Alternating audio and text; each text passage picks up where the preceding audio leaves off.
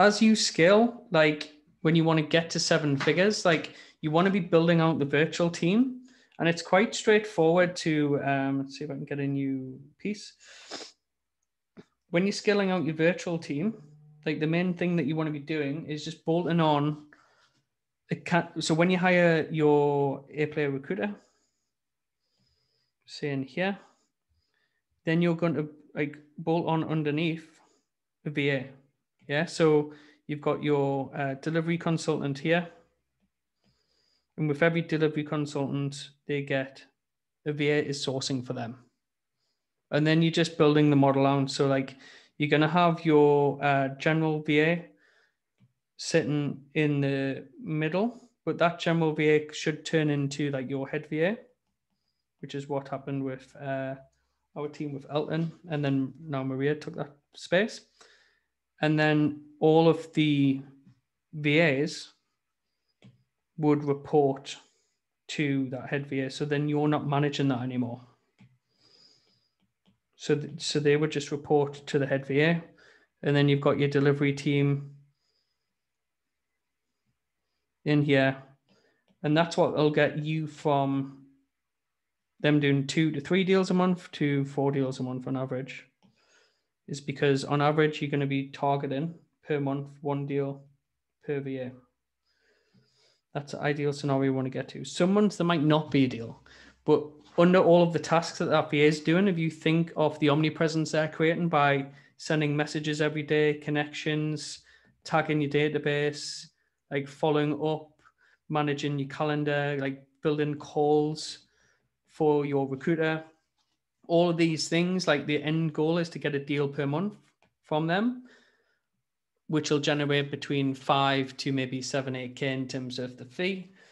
So you know you can just keep bolting on VAs from there. And then you have your head VA that was like a general PA for you, and they cover everything. And then you're just building out your VA team below that. So every time you get a delivery person, you get another VA. If you want to still do deals yourself now, then personally, like if I was in your shoes, I would be having yourself, if you're still doing deals now, and you like, let's say you're doing 3 to 4 deals per month, you as the CEO, like there's no reason why you shouldn't have probably one general VA, and you should have 2 VA sources underneath you, because that should give you enough leverage to not have to do as much of the sourcing and just doing the calls and still being able to do the client piece. And then I would normally have that VA doing the client lead funnel as well as the sourcing, and obviously the generalist that's managing the email, like in your basic operations and onboarding.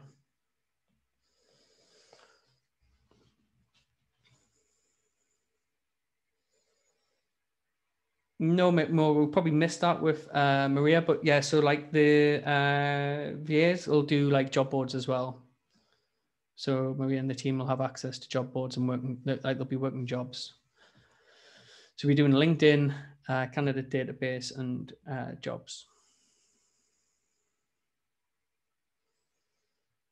The email nurture different from the Alfred. Depends, because I know on the Alfred you can do email, Gene, but really like what our lever system does, like that's our main hub. That's our ATS here has got every single candidate in that database. As you've probably seen there, I think we had 35,000 candidates, but they're all tagged.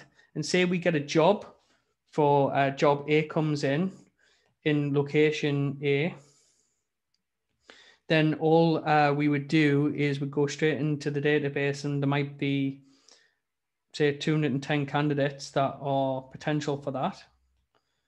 And then we just run like a message 1, message 2, and a final message follow-up. But in one would be the landing page link that we covered off yesterday. Remember, that was a live link for the job. So it's interactive.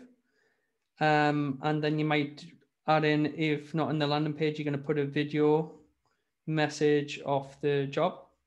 and then just a final follow. But then you can just, what we can do on our ATS takes literally 5 minutes to shortlist 210 candidates, and boom, message 1 goes out, 24 hours, message 2, maybe 72 hours later, message 3. And that's us covered 210 of the candidates. Then you've got the recruiter in the middle that's going to do the headhunting with LinkedIn, and then you've got your VA following up as well. But you can only do that with the ATS because you're not going to cross over, because they'll see within, when they're in LinkedIn, they can open up the little Chrome tab to see who's connected and message that candidate already.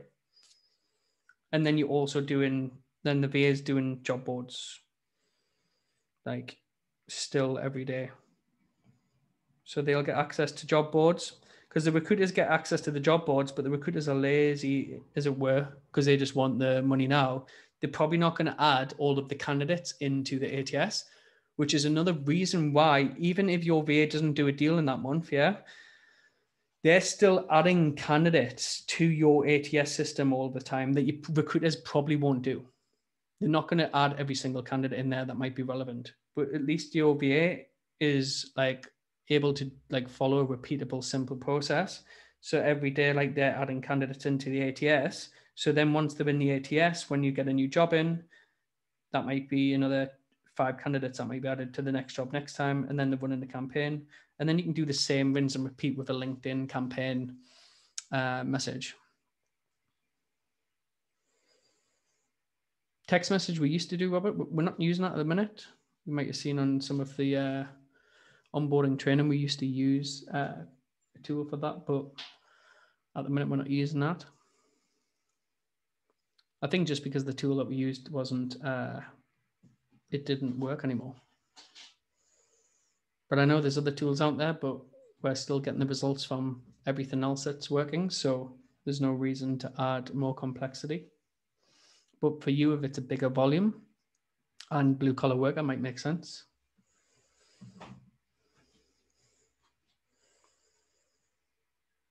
So what you're taking away from today, you need to get your VA team up and running, because it's going to, one, like get you away from your inbox, get you away from like the day-to-day piece, but also you're creating assets that could stand the test of time. Like I've managed to build out a team that's been like long-term serving and very loyal.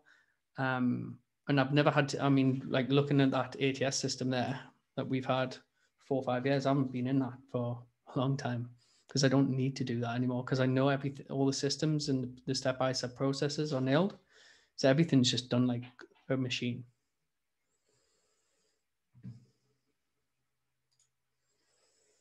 Yeah, we do a landing page for each role.